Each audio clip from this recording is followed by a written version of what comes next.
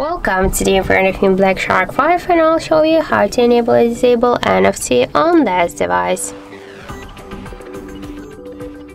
So first, let's open the settings and then tap to connection and sharing. After that, scroll a little bit down to NFC section, and just to activate NFC feature, click once on the switcher. To turn it off, click on the switcher once again. If you want, you can use your SIM wallet or HSE wallet. Here you can switch it by this way. You can also switch the contactless payments if you have just more applications than Google Pay here, and you can restore NFC functionality if you want.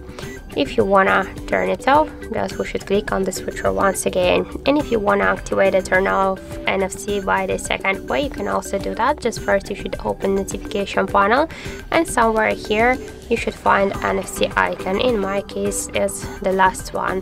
Just click here once on this icon, and to activate it and to turn it off, click on the icon once again. And if you wanna launch the NFC settings, hold for a while this icon, and that's it.